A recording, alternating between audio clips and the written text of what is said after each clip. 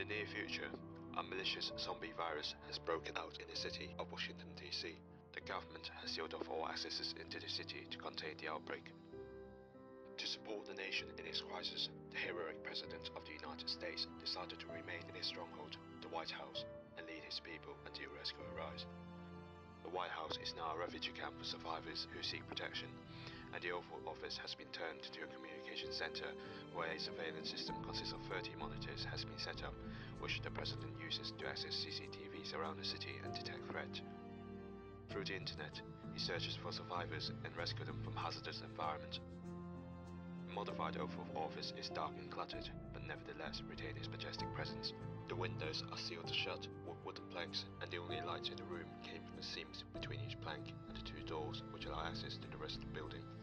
An air vent which is large enough to house an adult is partially exposed on the ceiling and functions as an emergency exit.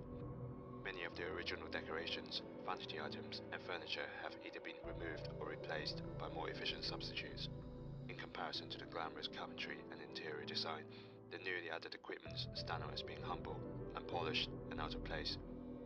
The Oval Office also functions as a temporary medical station, where two couches and a flag have been joined up to form a double-sized bed, and simple medical supplies such as bandages, medicines and clean water have been gathered and stored either inside a large duffel bag or laid out on a food trolley.